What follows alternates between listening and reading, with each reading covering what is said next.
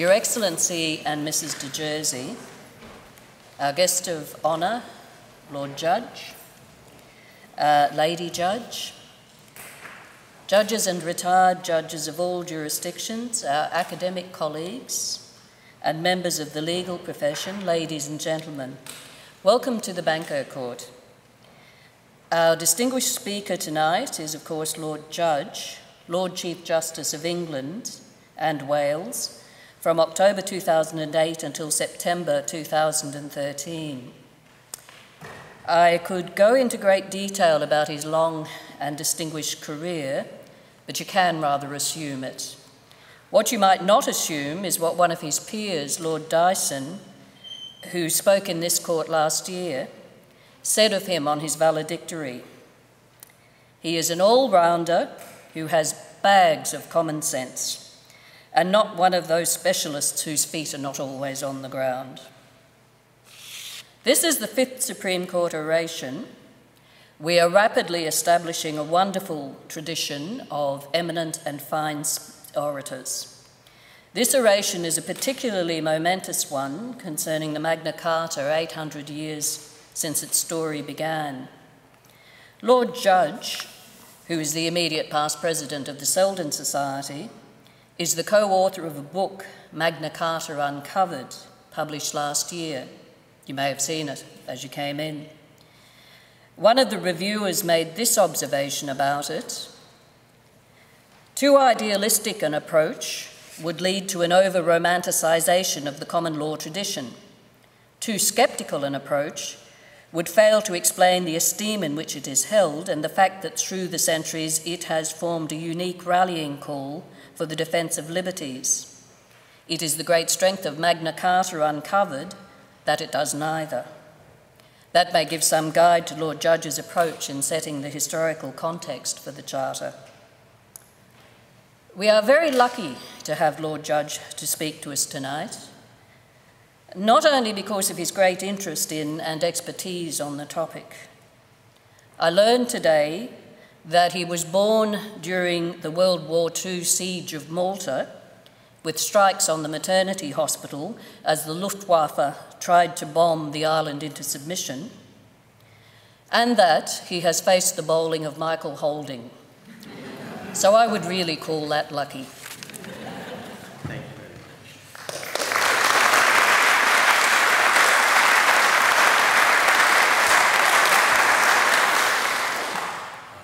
Your Excellencies, Chief Justice. Yep, I think I'd prefer to be talking to you than facing Michael Holding. It was Gerald Brennan who described Magna Carta as an incantation of the spirit of liberty. Among many, many descriptions that I've heard this year and read this year, this was one of the most apposite. Here in Australia, of course, you have your own copy and the physical evidence of the 1297 Charter. I hate to say it, but a poor school in England was conned out of its Magna Carta. You paid 12,500 English pounds for it. That's not a great deal of money. But anyway, you have it. But my thesis is that you had it long before you bought that particular copy. There was not an apologist for British imperialism or colonial policy, but there was one interesting facet of British colonial policy which was quite unique among all the colonial powers: France, Spain, Netherlands, Portugal. English and Welsh, and then Irish and Scottish people settled in the colonies. They didn't simply send a ruling class out to supervise and organize shiploads of wealth back to England or back to Britain. It was a principle of law that the colonists enjoyed the same rights in the colony as if they were English citizens. It was a unique principle. It's hard to believe it, but among all the misery, among all the inhumanity, among all the dreadful things that happened in the ships that sailed towards Australia in the very late part of the 18th century, along with them came Magna Carta. wasn't printed on the ship's tally, it wasn't there on the mast, but it came. And along with the language which we all speak came the Charter of Justice of 1787 and Magna Carta. Sir Gerald Brennan obviously revered it, so, speaking personally, do I, but not to the extent that we should take it for granted. I've chosen the title to this lecture quite deliberately. By definition, history is only studied with the benefit of hindsight. It seeks to answer questions like, what happened? Why did what happened happen? I shall tell the story, or something of the story, and you can make up your own minds whether this was luck or judgment, accident or destiny, inevitable or fortuitous, or even, as though some of us might arrogantly assume, the inevitable cause for those rousing tributes given by determination of Britons on the last night of the proms, and I suspect a determination shared by all of you, never, never, never to be slaves. But, whatever else they were, the people who gathered at Runnymede in 1215 were not British. British didn't exist. English hardly existed. The king and the barons were at best Anglo-Norman, and the bigwigs in the city of London were largely Anglo-Saxon. They spoke different languages. They spoke different languages to each other, and certainly none of them spoke our language. Let's start at the beginning. In 1215, the charter was not a matter of great moment. This was a generation of charters. They were dished out. On the continent, equivalent charters to this one were given out. I'm only picking you some examples. Hands up those of you who know about the Golden Bull of Hungary of 1222. Wonderful name. Anybody? No. The Golden Bull of Hungary of 1231. Anybody? No. What about the charter issued by the Holy Roman Emperor in 1220? No. Grants by the King of Aragon in 1283 and 1287? No. But they were all typical. They were dished out, charters were dished out by the score. We know about none of them except for Magna Carta, which had an extraordinary long-term impact. And to confirm that we're looking at an age when charters were dished out like confetti, we have simply to remember that what I am describing as Magna Carta was in fact 4 charters. John sealed it, one in 1215. There was a 1216 charter and a 1217 charter, both sealed by the regent, William Marshall, and that's a very important part of the story. And the 1225 charter, which the king, young king, had just reached some level of maturity, and he could exercise some regal power in 1225, and very importantly, traded his seal on the 4th charter in this series for a grant of tax by the Council of the Realm. But that's 4 charters in a decade, not one in 800 years. That enables us to focus. And indeed, by contrast with the charters on the continent, Magna Carta was confirmed over 50 times by kings of England, running through till well into the 15th century. And at each confirmation, its new meaning became embedded because our language was developing very rapidly. And so each king issuing or confirming the charter, gave it its new meaning. As the continental charters withered and then decayed, Magna Carta emerged as the first and still to my mind the most important of all legal codes meriting this very important description, the living instrument. In the hands of overactivist judges, that's a rather dangerous concept. In the hands of sensible, balanced judges, it gives the common law one of its great strengths, flexibility. Now, for convenience for tonight, I shall refer to Magna Carta as if it were a single document, save where the sense requires otherwise, and with particular focus, of course, on the document of the 1215 edition. Well, you read in your books, we used to read in our books, how King John signed it, and when you were little boys and girls, you saw little pictures of him clenching his teeth and signing. Well, he never did. He put his seal on it. It was sealed on his behalf at Runnymede. Even the date is controversial. Leading scholars of history, in the way leading scholars of history can, have argued pages and pages and pages proving that he sealed it on the 15th. No, he didn't. He sealed it on the 19th. Well, I'm sorry to be a simple lawyer. It does say 15th June, so let's go along with 15th June. And I'm sure you all had a classical education, at least all of those of you over 30, of whom there are one or two among my audience, read your Latin when you were schoolboys and schoolgirls. I know you'd all be able to read the Latin of the original script. If it was fractionally more manageable, and you did, you would note the word parliament can't be seen, nor can the word democracy, nor can the words trial by jury. Indeed, perhaps most surprising of all, the two words Magna Carta don't even appear on the 1215 Magna Carta. What a strange document. But you see, for all that, there are other crucial words, constitutional words, political words to be found in the 1215 Charter. They include liberties and customs and rights and justice and lawful judgment and even the law of the land,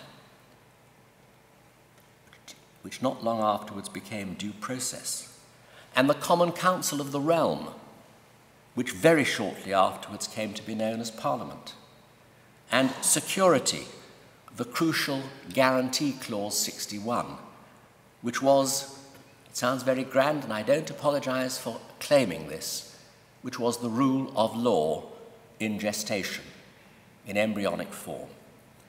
And the constant reissuing of the Charter demonstrates its gradual evolution and underlines that it was a living instrument. So as an example, or as examples, the title of the 1297 Charter, your Charter, Magna Carta de Libertatibus, you don't need to have had a Latin education to understand what that means, Magna Carta de Libertatibus Angliae. That formally linked Magna Carta with what we would now describe as fundamental freedoms. That is your charter. By 1331, whatever the controversy earlier, and however many times you will read about how this was all about the barons and nothing but the barons, I'll come back to Clause 60, but just dealing with the evolving charter, the justice and safety provisions were attached to, and I'm quoting, every man in the land, whether therefore villain, serf, or merely a free man. And the words due process of law appeared for the first time 1354. Those are words of fundamental importance to our liberties. And so gradually, in social conditions and societies far removed from ours, it's difficult for us to begin to imagine what life was like in the 13th century. How can we? But gradually, Magna Carta, and most importantly, what Magna Carta was understood to stand for, became part of the fabric of our political thinking. And gradually, and over the centuries, it came to be exported to places which none of those assembled at Runnymede had ever heard of, like the future United States of America, or this extraordinary continent way over on the other side of the world, when most people believed that the world ended and we all dropped off the edge if we went too far. And its ideas of constitutional and legal freedoms came to be encapsulated in the Universal Declaration of Human Rights, described by Eleanor Roosevelt, one of its architects, as a Magna Carta for the modern world. All that's by way of introduction. It's portentous stuff, though, isn't it? But the crucial fact to be grasped is that Magna Carta was sealed at the outbreak of a civil war to prevent the horrors of civil war. There is no worse form of war. Its inevitable destiny, if you'd had a bet at the time, was the scrap heap, not worth the vellum that they'd worked to provide for it. Conceivably, it would have provided an opportunity for an extremely brilliant and utterly geekish young man or woman here in Australia to write a PhD and set off on a journey to an illustrious academic career. After all, how many of us have heard of the Charter of Liberties? Notice, it's there, the Charter of Liberties of Henry I. That's not a rhetorical question. If you have heard of it, raise your hand. Brilliant. Forgive me saying so, 2. And how many of us, oh, I forgot to say, as you'd be unsurprised to know, it contained the usual aspirations to firm peace and the restoration of good old law. And the Oxford Charter of King Stephen, raise a hand, please. There's a good clause in that. It promises peace and justice, and the king will get rid of all unjust practices and will once again revert to the observations of the good ancient customs. Medieval monarchs all over the continent swore a coronation oath. They would be good kings. It was always kings. They would do law and justice. The coronation oath, of course, bear in mind, was made to God in heaven. And it was to God, not to his subjects, that the king thought, and everybody else thought, he was answerable. And so when a bad king died, he came before the judgment seat. He was examined by the court of heaven and decided whether he'd kept his promise. And if he hadn't, no doubt he was sentenced to hell, fire, and damnation. But however appalling that sentence for the monarch's immortal soul, it had absolutely no alleviating effect on the lives of his suffering subjects he had left behind. In other words, ladies and gentlemen, the rule of law in heaven was not nearly as useful to human beings as the rule of law here on earth. And these were years of crisis. The anointed king against a group of rebel barons. The rights and wrongs don't really matter for today's purposes, though it can fairly be said not one of them was fighting for the democratic right of each subject to vote in an election. But there were people still alive who would have remembered the dreadful civil wars between Stephen and Matilda, that was King John's grandmother, the murder of Thomas of Becket, all recent, in my case, as say Winston Churchill is, part of something that you grow up with.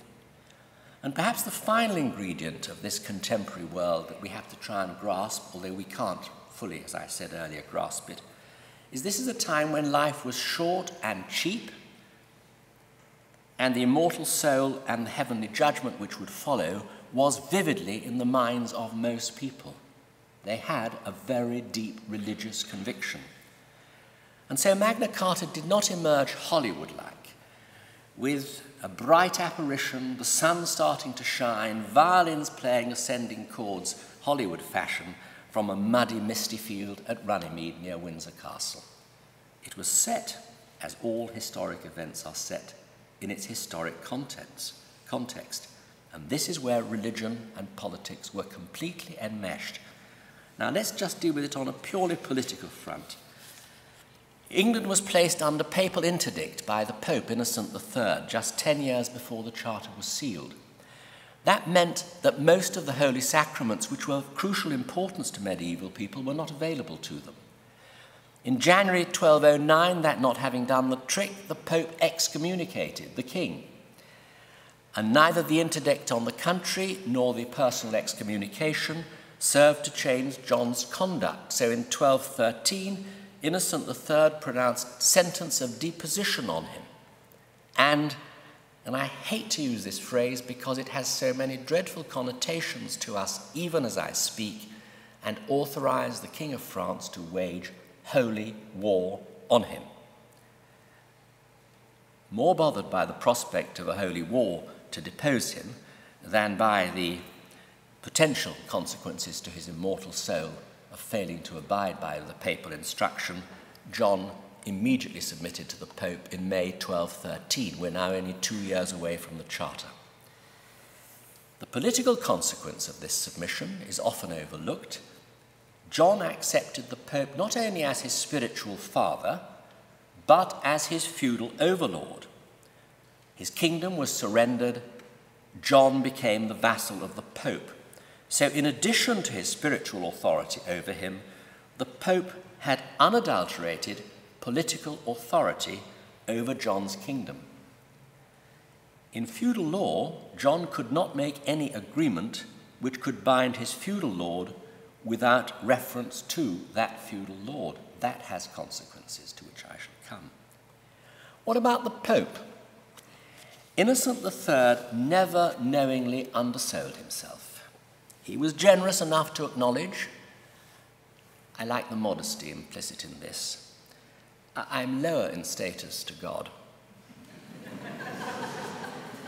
Not bad for a pope, but greater than man, judge of all men, and judged by none. That's a recipe for a dictator, isn't it? Anyway, what in England we call Eurosceptics. Eurosceptics of the day would have rent their garments, and when the Pope later directed them that they were obliged to pay the taxes required by the king irrespective of their consent, well, nowadays they would have donned sackcloth and ashes and gone on to discussions on the television, but in medieval times you took up your sword and your shield and your armour, and that's what they did. Because into this turbulent mix came a catastrophic defeat for King John's allies in France in the summer of 1214. Plantagenet kings spent their whole reigns thinking they were the kings of France.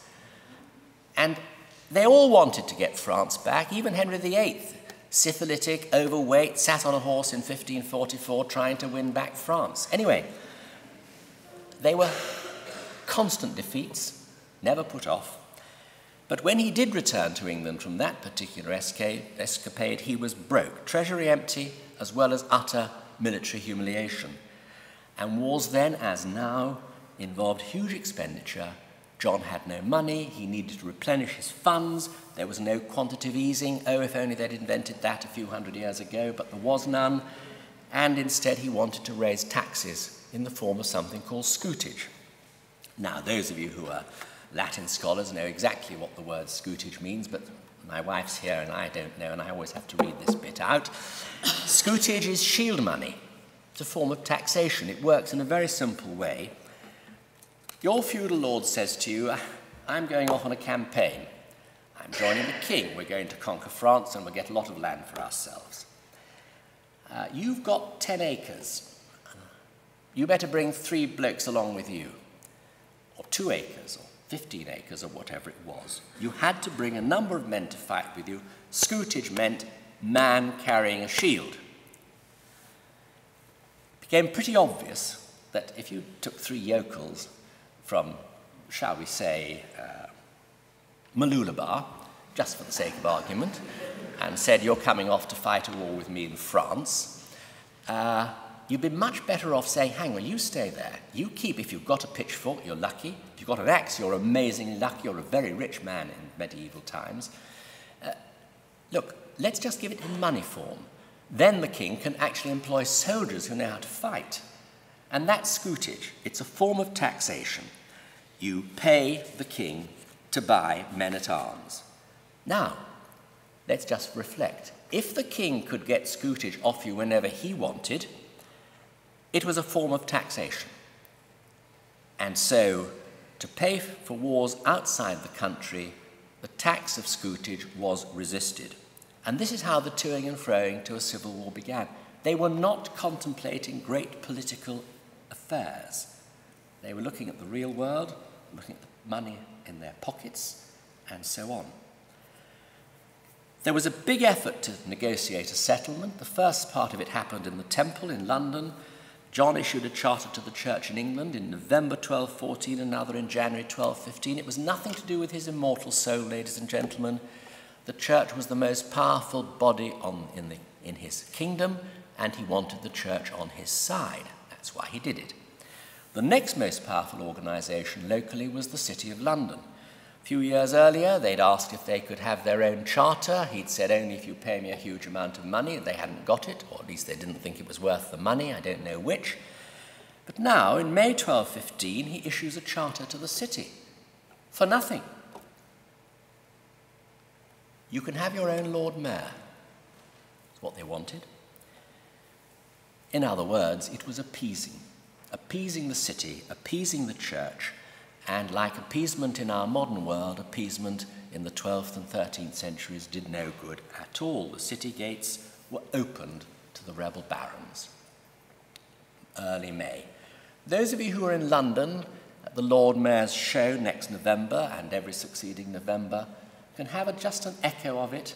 The Lord Mayor's parade is the Lord Mayor going to see the Lord Chief Justice of England and Wales to present his credentials, to swear his oath of loyalty to the Queen, and that is a direct result of and part of the charter that City got in 1215. So a month later, well, 6 weeks later, the parties met at Runnymede, armed on both sides. The barons had their conditions. They're called the Articles of the Barons. We've got them. There's nothing in the Articles of the Barons that says anything about the church, but the church looked after itself, and the first clause of the new Magna Carta, the new charter, simply reproduced the charters that had already been given earlier that year. A couple of features to be noticed. The church somehow managed to get in first. That was, I'm not being cynical about it, that was not exactly novel in the medieval world. But the second is this, that in the charter, those clauses for the church are said expressly to be granted by our own free and spontaneous will. Any lawyer looking at the charter will say that's an interesting inclusion because it does not appear in any of the other terms and conditions offered to the barons. In other words, the people on the king's side were saying, okay, concede that this is free to the church, because it is, but leave it out for the barons. And so this should bring home to us, shouldn't it? This was a tough negotiation. That's what they were doing. They weren't making history, they were having a deal thrashed out. And can you imagine it? I mean, imagine yourself, stick on a sword, a bit of armour, wandering up and down, talking to me. Oh, I don't know, the king will agree with that. Well, I wonder what the Chief Justice will do about this. Whose side will she be on? Oh, I don't know about that. I'm a bit worried about this. You know, I've got 2 children growing up. I don't want them to have to go and fight. Well, I'm sorry, you know, but you've got to imagine it. It's a tough negotiation. And every lawyer here has been party to a negotiated settlement, and sometimes they're not easy. So John's in a hopeless position. His opponents have the largest forces. London up the road supports them, has opened the gates. His own supporters among the nobility were simply being true to their own obligations. None of them admired him. There was no personal loyalty. And what do the barons do? The barons have already threatened to offer the throne of England to Prince Louis of France. There's another turn the other way around, isn't it? So he's no cards to play, and he puts his seal on the charter. That's it. Let me identify some crucial clauses. There's first our well-known justice provisions. Justice not to be delayed or denied or sold. Consequence of this provision still with us is that you were entitled to justice. It wasn't grace and favour. You were entitled. You couldn't be locked up on the whim of the king, or for that matter, as we shall see, the baron. And before long, again, as I've said, you were entitled to due process, and before long, the great writ of habeas corpus, which we still have, still matters to us in England. Habeas corpus still applies. Somebody's locked up without cause being described. He is entitled to have lawyers go straight to the nearest judge for habeas corpus.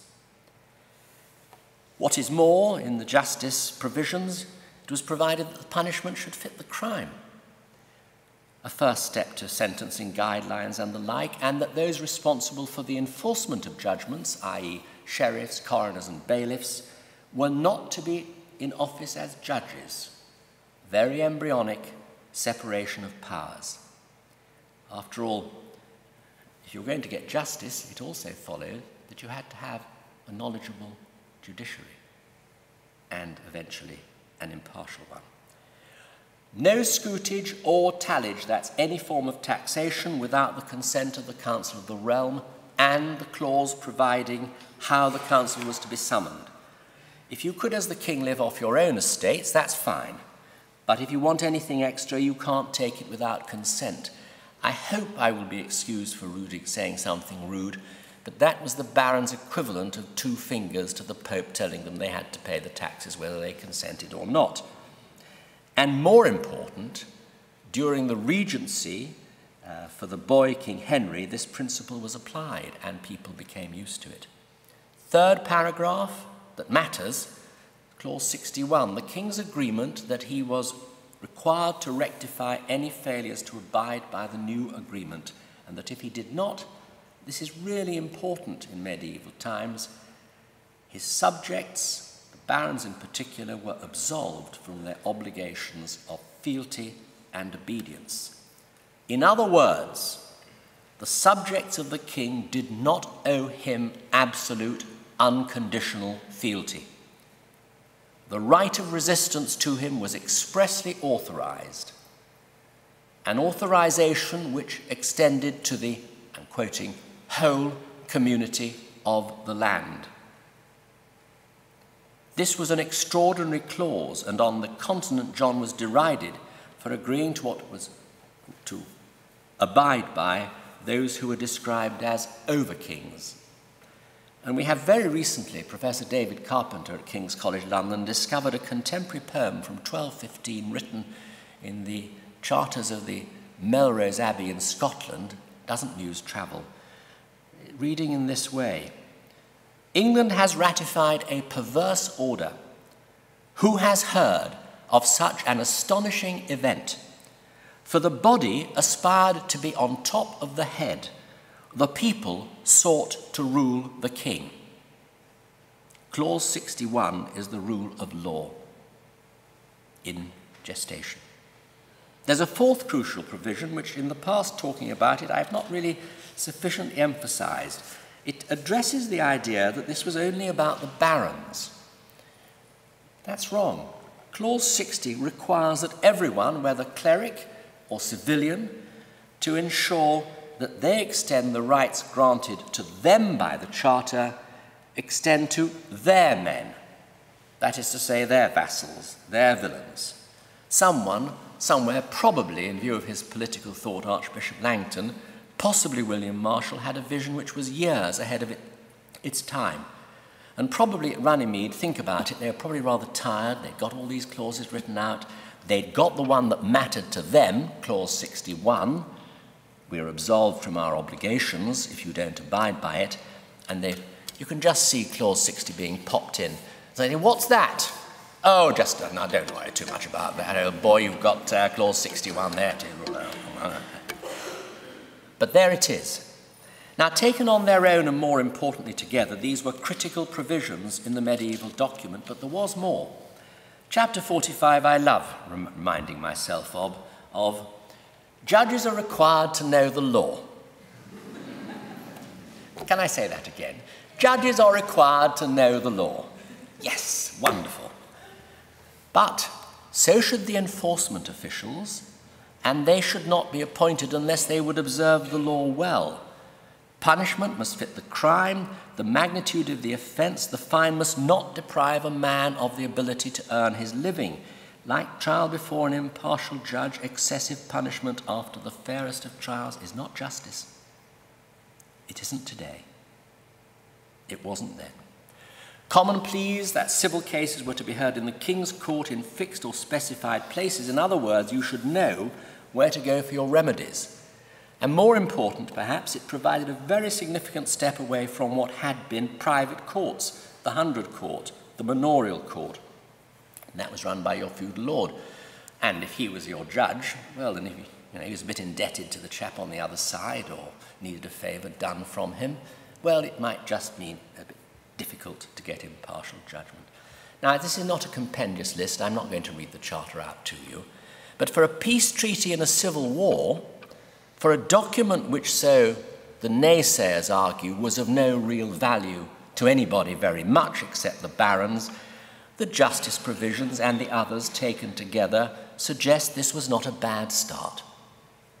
And so the scribes wrote out copies of the charter, and then the king and the rebel barons and the royal barons and the archbishops and the bishops and the Lord Mayor of London all gathered together, and they swore an oath that they would keep the terms of the charter in good faith and without evil intent. Can you imagine it? Just at that moment, as I think the oaths were being taken, a number of immortal souls were in great peril. They were in a state of mortal sin, because the oath was an oath to God. It was perjury. John had not the slightest intention of abiding by the charter forced out of him. And as a lawyer, I think the charter was unenforceable as a contract, sealed as it was under compulsion or duress. But to coin a modern phrase, peace in our time was secured, but for a very short time, shorter even than the infamous Munich Agreement, which some of our fathers fought and died about. As soon as the Pope heard about this, John immediately sent it off to the Pope. He annulled it, and he did not use language which left any doubt as to what he meant. The bull described John's wickedness, the surrender of the crowns of England, how the Pope was his feudal lord, and then having rubbed John's nose in it, he turned to everybody else. He was, after all, above all men.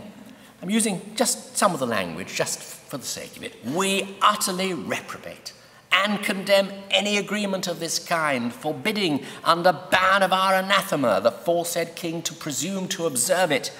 Void. The charter and the obligations and safeguards in it were entirely abolished. They should have, quoting again, no validity at any time whatsoever. And so, ladies and gentlemen, from the Pope's point of view, you should all now leave the room. You should be ashamed of yourself for even listening to this lecture.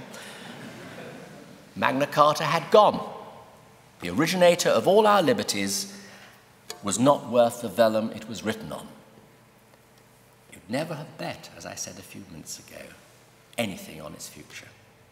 And worse was to come, because civil war did break out in earnest. So did a French invasion, which everybody seems to have forgotten. It's simply not true that the last invasion of England was the Norman conquest in 1066. It's just not true. But that's what we've been taught since we're tiddlers, and that's what everybody believes. At the invitation of the rebel barons, across the Channel came Prince Louis of France, later to be King Louis of France. He personally arrived in May 1216.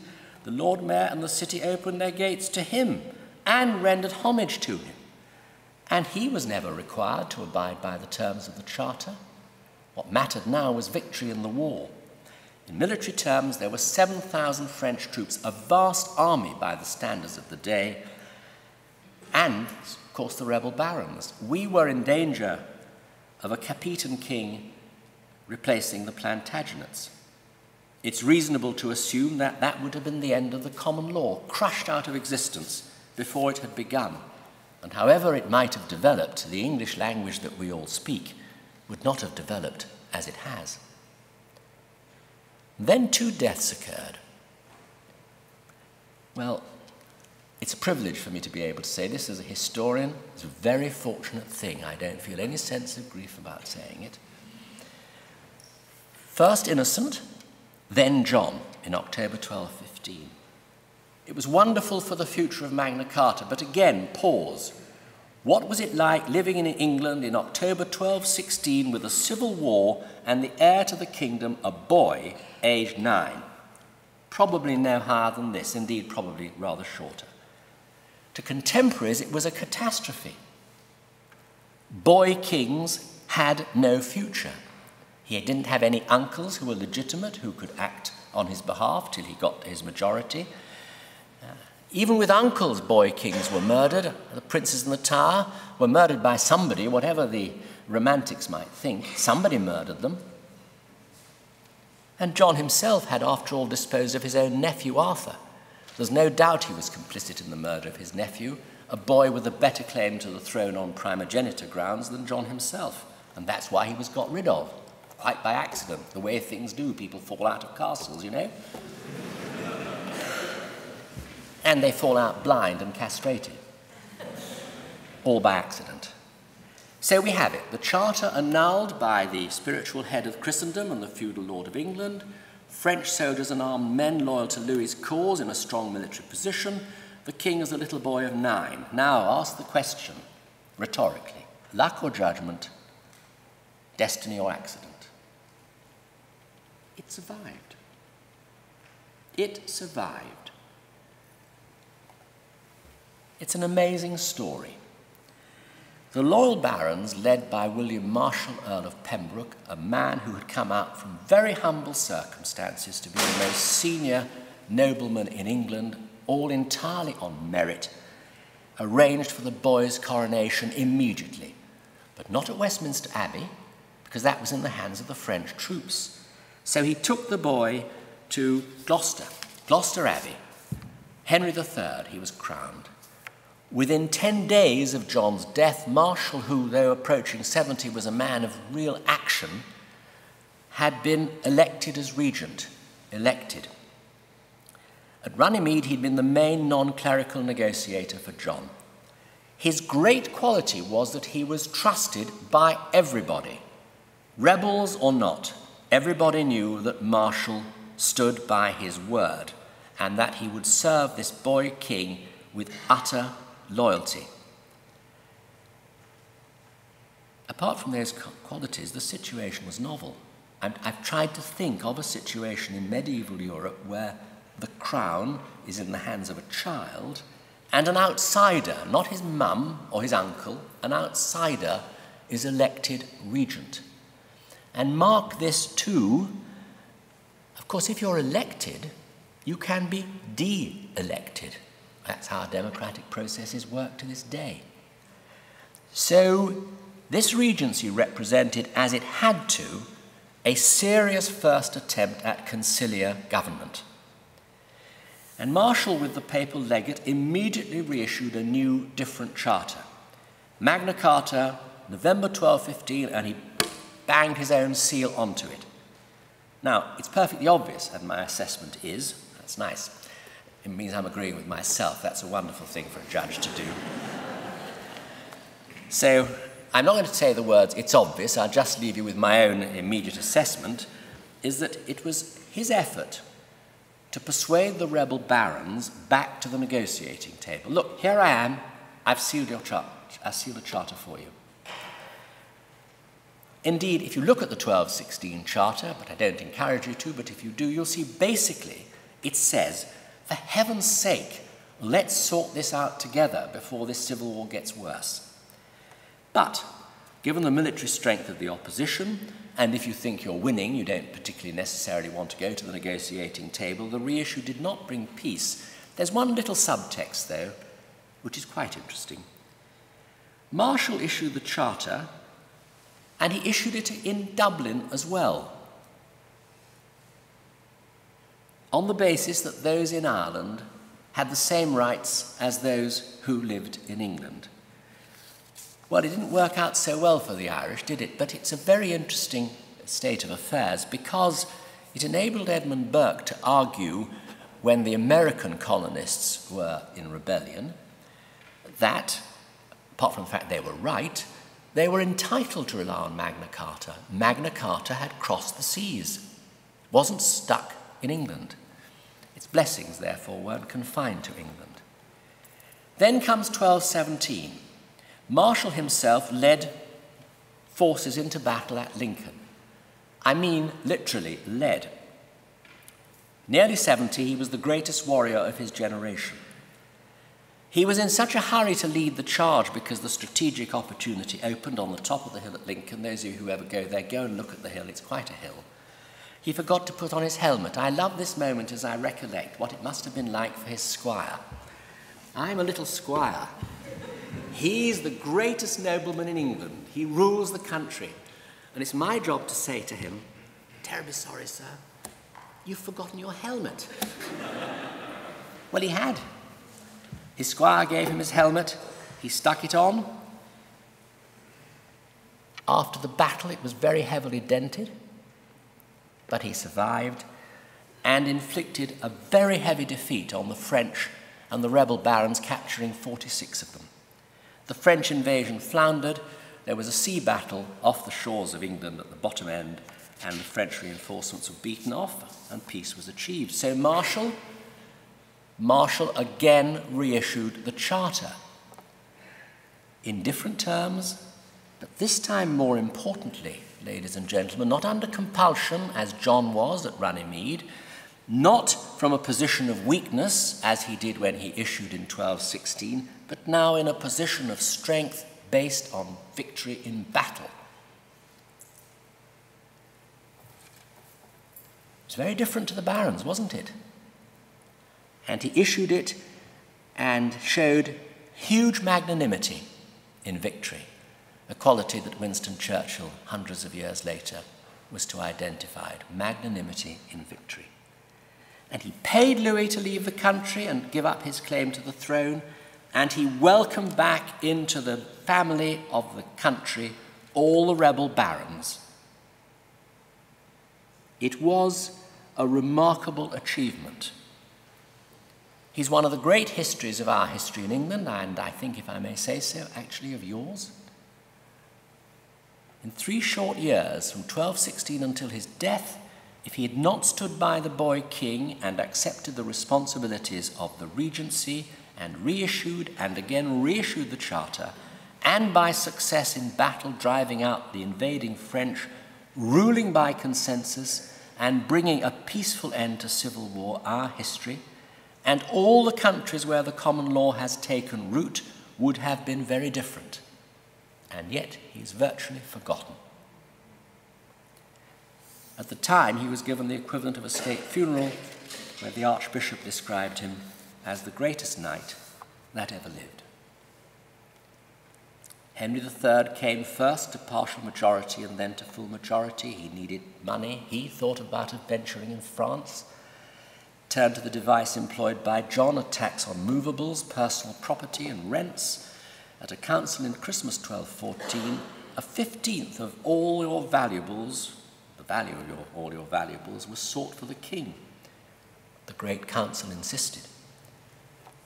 Before it would be given, the king must himself reissue the Charter. And in 1225, advised by Archbishop Langton, he did so. There's some important features to notice. This charter was granted freely of the king's spontaneous goodwill, it says so in the charter, to a whole class of the nobility and all our realm. The significance is that in the liberties and concessions granted by John, as I said, only the ones related to the church were said to have been given voluntary. You can see the hand of Archbishop Langton in this.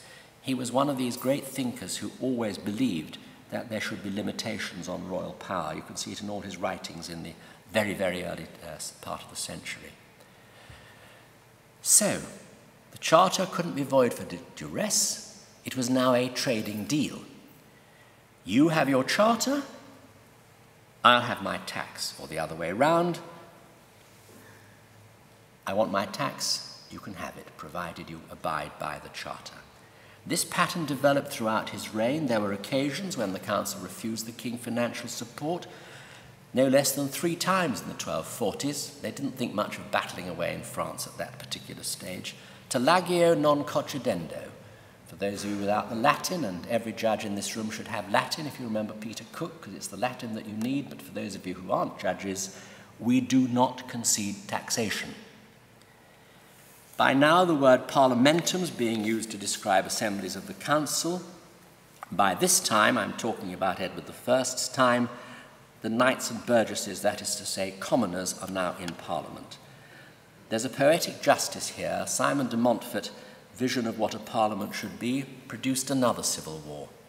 The poetic justice is that Henry III had never ceased to criticize William Marshall from the day he came to power, himself to his majority, for having been too generous to the defeated French and rebel barons. He never understood the value of a peace settlement, particularly of a civil war, that precious peace dividend. He never understood it, and here he was facing a civil war himself. And so, ladies and gentlemen, the basis of our medieval constitutional arrangements, the link between tax and consent, which eventually provided the basis for the 17th century struggle. I'll jump ahead, but the tax question is very significant to us all. It's the tax provisions and their implementation that meant that we ended up with a parliamentary system of government, not democracy, but a parliamentary system of government, whereas the Estates General in France and the Cortes in Spain and all the other representative institutions of the large European countries just disappeared under absolute monarchies. So, we mustn't sneer. This charter, or these charters, mattered, and we know it did. People started using them in law courts from 1220 onwards. We have the records. We know what is said. Baron from Northumberland in 1220 defended his right to maintain his castle and wanted a judgment, I quote, "in the court of the Lord King by the judgment of my peers." 1226, there's a huge battle in Lincolnshire. Knights, not barons, rely on the security clause. The argument is based on, I quote again, "contrary to the liberty that they ought to have by the charter of the Lord King." No printing press, no iPad, no email, no newspaper, no television, no nothing, but they knew about it. And there's a very important one by 1234, the Great Council actually deciding a case against the king, against the medieval king, because he dispossessed a man called Gilbert Bassett without, I quote, "lawful judgment of his peers and by the law of the land, direct lift. The king must return the land."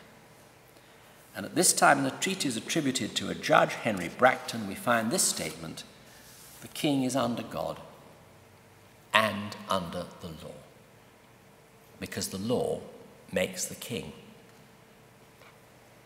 These are the very words Edward Coke was later to use King James I when he tried to give the new king a lesson in English constitutional history, and he was chucked out of his office and ended up in the Tower. It's suggested that Magna Carta went to sleep, and to some extent it did, but I just want to point how what we think as a community continues to matter, and we don't even know why. Richard II, not one of our greatest kings, but he lost the throne, but to make it all lawful, Parliament decided to depose him, and the articles of saying what a bad king he was include his refusal to do justice according to law, his assertion that the laws were in his mouth or sometimes in his breast, and he alone could alter and create the laws of the realm. And almost obviously related to Magna Carta, the king had willfully contravened the statute of his realm, which provided that, I'm quoting again, "no free man shall be arrested, etc., or in any way destroyed, nor should the king proceed or order any process against him."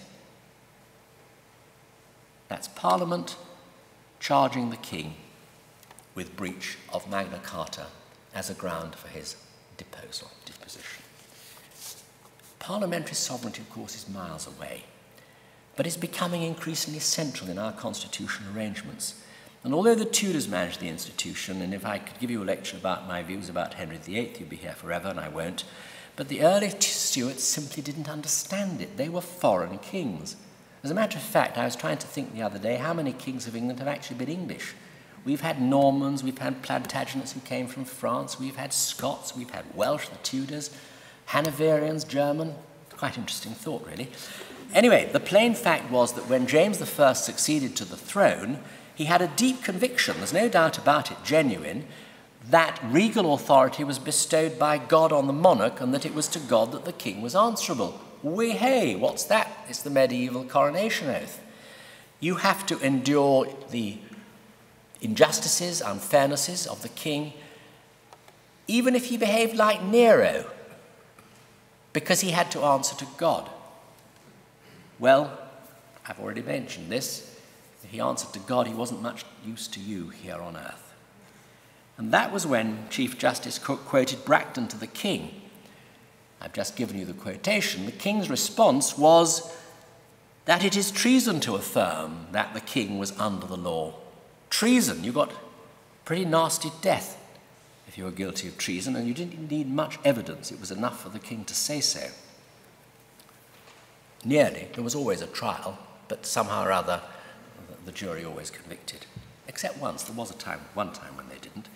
Cook's dismissed, goes to the Tower, goes into Parliament. The Commons. He had a forensic technique that made a blunderbuss seem like a very delicate instrument. But he led the advance of what parliamentarians regarded as the rights given to or by or under the banner of Magna Carta. He had many supporters. The Selden Society lunch today, I've referred to one, John Selden himself. It wasn't a one-man show.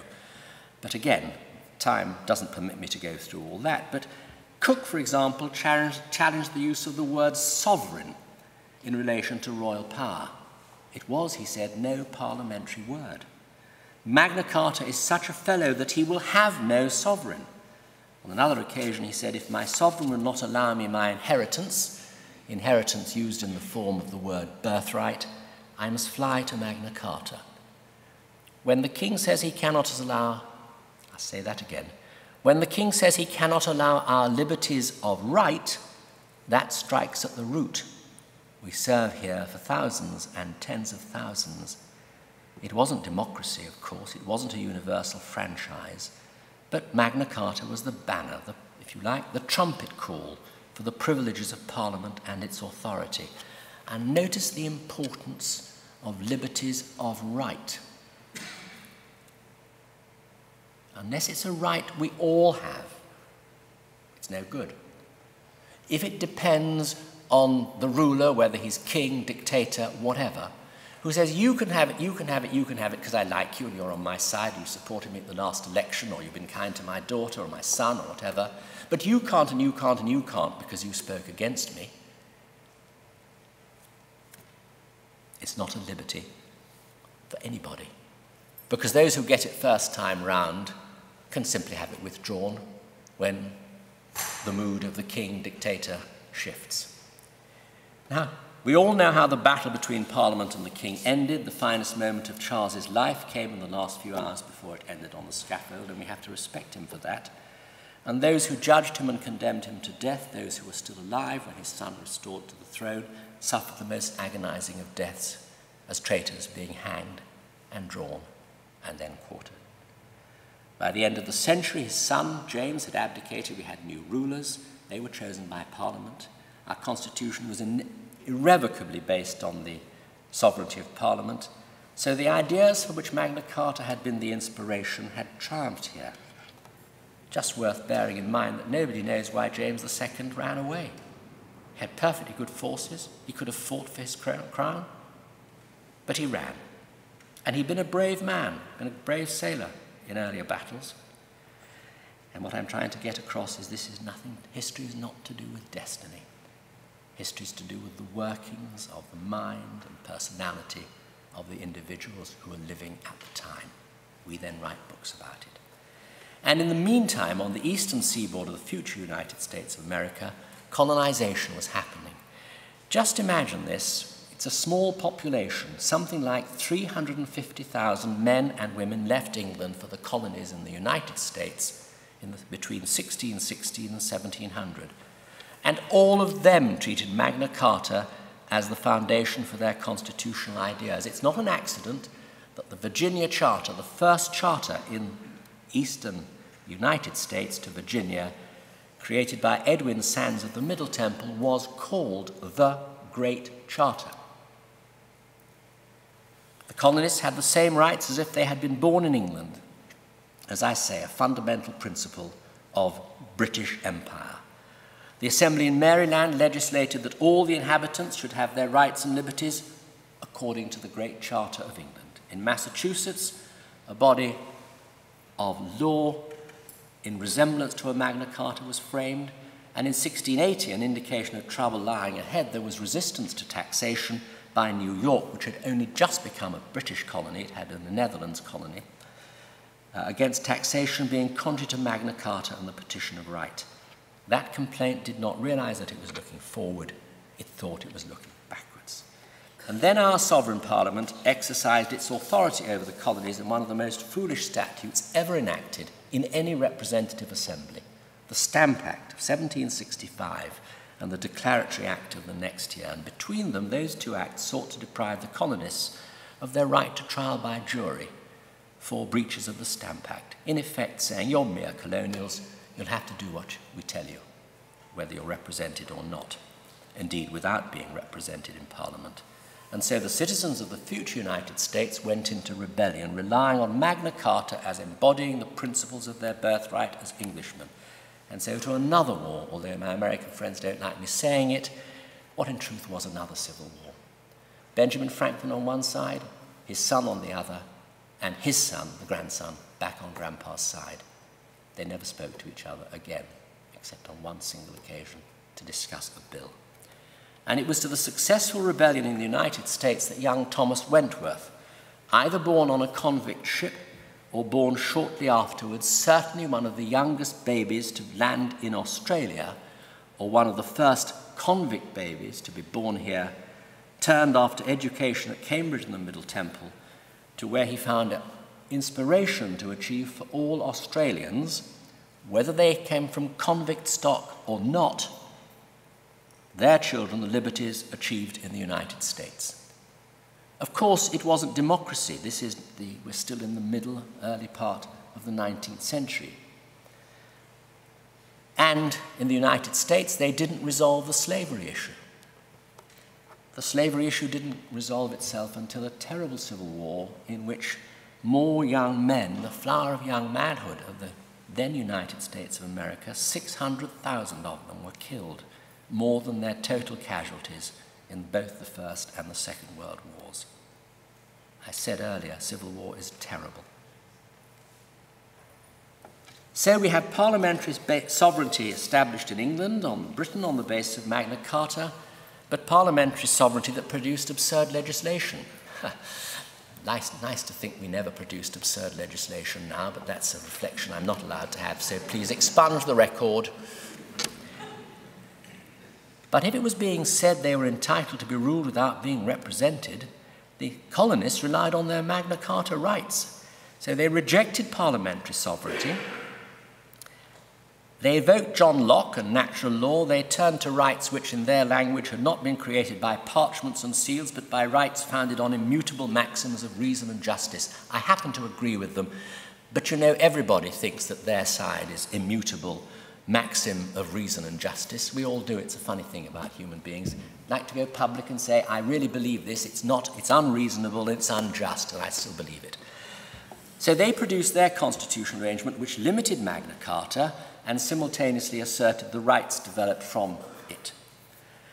The Constitution itself was supreme and virtually immutable. And so we had this strange paradox that two great democracies, both of which at different stages in history can fairly be said to have been the leading nations of the world, relied on Magna Carta as the foundation stones for completely different constitutional arrangements. The short answer to this paradox, ladies and gentlemen, is that yet is simply all constitutions are creatures of their time. Your constitution here in Australia, here in Queensland itself, is a reflection of its time. In just the same way as Magna Carta itself, way back in that decade between 1215 and 1225, was itself and by its very terms a product of its times. None of the great events in that decade emerged from a cloud of vaporless gas. For me, they've never dissipated into the earth. Nevertheless, even with 800 years of history behind it, I venture to suggest to you that this very condensed account of Magna Carta and its creation demonstrate the dangers of studying history without remembering that what is history to us was simply the future to those who were involved in the events at the time. And by definition, as Shakespeare's, I think, most important line of all, I can do you friends, Roman countrymen, to be or not to be, etc., etc. But his most important line for all of us is, what's to come is still unsure.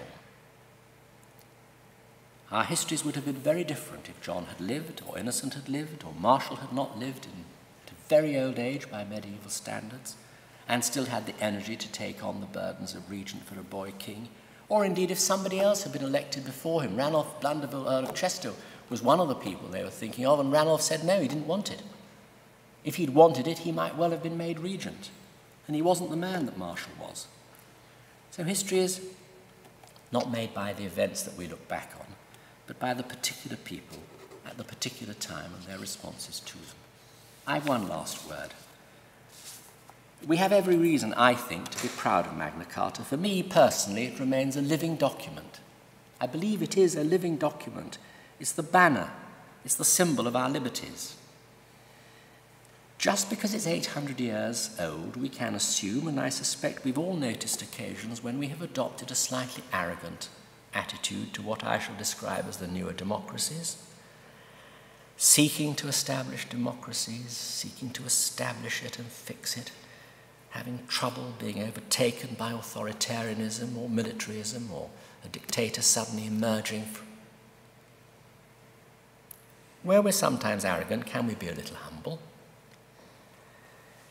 Where we might be a little patronizing, can we all try and remember that the democracy which is now established in your country and in ours took hundreds of years to establish and involved the shedding of much blood? And perhaps most important of all, that even now here in Australia, as here in England, perhaps I should limit it to here in England, but I don't think you'd want me to, we should be careful never to assume, in the words in the Charter itself, that the liberties and right and justice and consent can be taken for granted.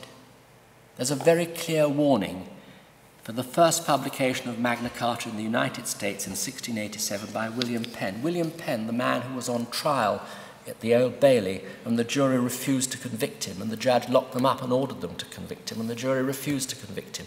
The great moment when trial by jury meant that the jury's verdict was sacred, and nobody else could tell them what to find, something that matters to all of us. It is easier to part with or give away great privileges, but hard to be gained if once lost. What William Penn called privileges, we now call rights. I don't think it matters what we call them, as long as we have them. But there are still many countries in the world where what we do call our rights remain privileges needing to be won and then entrenched. So those of us who are blessed with them must guard them. I think it's accident. I don't think Magna Carta was destiny any more than it was destiny for Hungary or the Holy Roman Empire or the King of Aragon. If it is to survive, it is to remain what Sir Gerald called it, an incantation of the spirit of liberty. It's not a question of luck. It's up to us. We have to make sure. Thank you.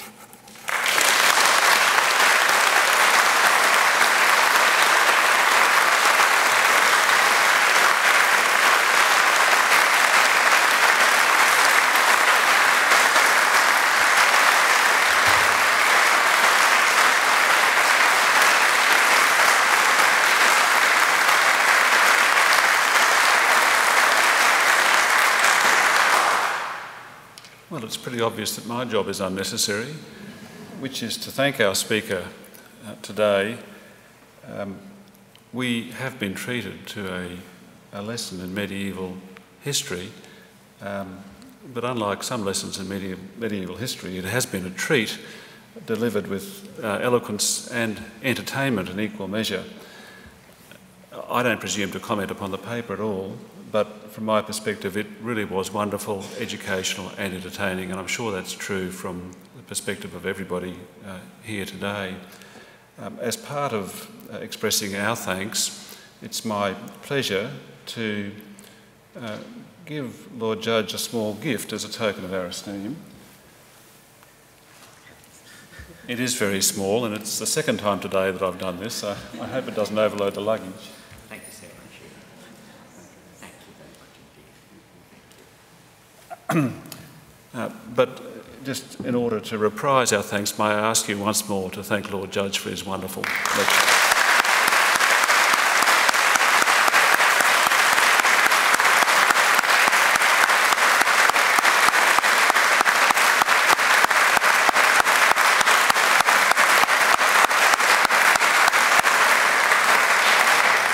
One question which wasn't answered was whether or not Lord Judge survived the bowling of that famous Western Australian bowler. If you wish to know the answer to that question, you may have the opportunity of asking Lord Judge yourself. You are all invited to a convivial occasion of drinks in the portrait gallery outside the Banco Court. And I'm sure, and I know, that Lord Judge will be very happy to tell you the tale. Thank you very much.